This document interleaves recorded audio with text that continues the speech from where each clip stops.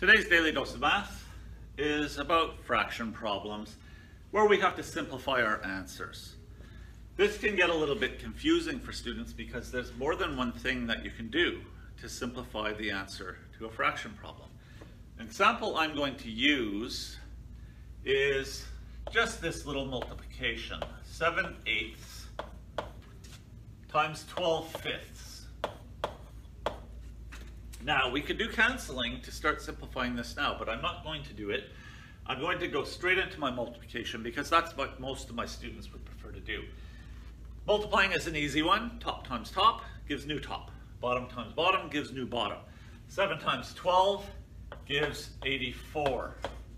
8 times 5 gives 40. We have an answer, and it's a correct answer, but it's not simplified. And if you're doing this type of course where you have to simplify your answers in order to get full marks, well, you want to do it. You want to get the full marks. What should I do first to this, though? Because there's two different things to do. I can convert the improper fraction into a mixed number, and I can reduce the fraction because 84 and 40 have a common factor. I think I'm going to reduce first. The common factor of 84 and 40 is 4. Which means I can divide both top and bottom by 4, and I get 21/10. I can't reduce it any further, but I can convert this improper fraction into a mixed number. And the way I'm going to do that is avoiding calculators. I'm going to do the phys ed class approach.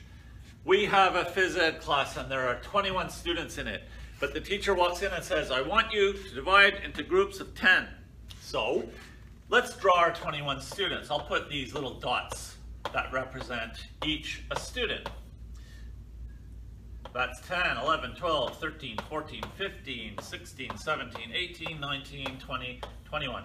Okay, they're dividing into groups of 10. They do that the way people do. They find their friends or they just grab the people that are closest to them.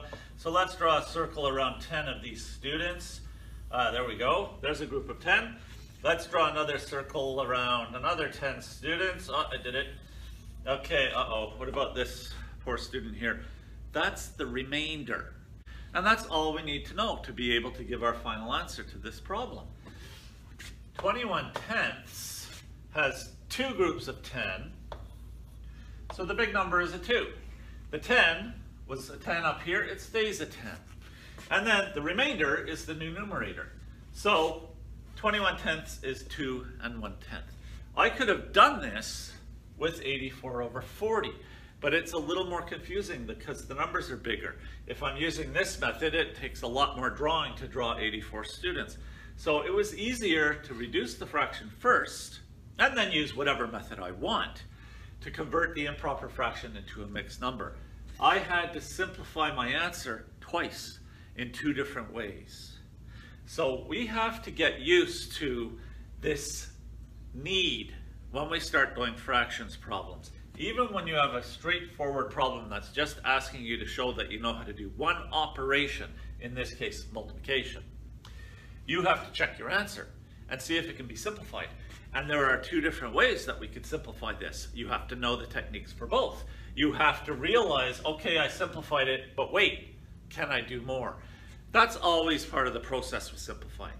Simplify it, but then check to see if it can be further simplified. That is today's Daily Dose of Math. Please like, subscribe, and share.